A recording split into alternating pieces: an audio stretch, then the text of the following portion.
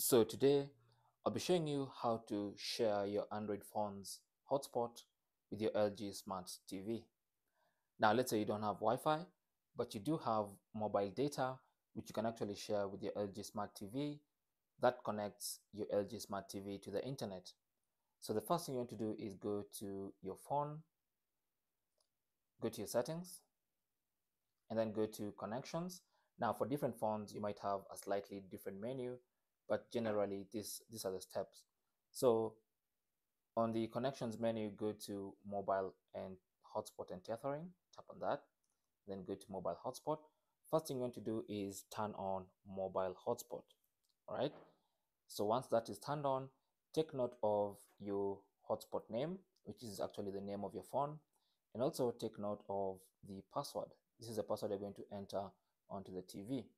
Now with mobile hotspot enabled, as you can see, simply go to your LG Smart TV, pick up the remote and press the settings button, this one right here.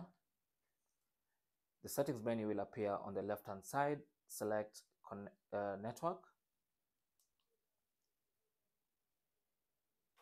That should open the network settings.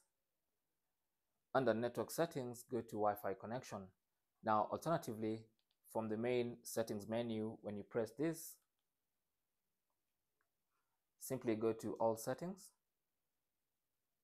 and then go to general and then go to network, and it should land you on the same page. So select Wi-Fi connection and then look for your phone's name, which is actually your hotspot's name. Here it is. I'm using a Samsung Galaxy A03, so I'll select that and then enter the password.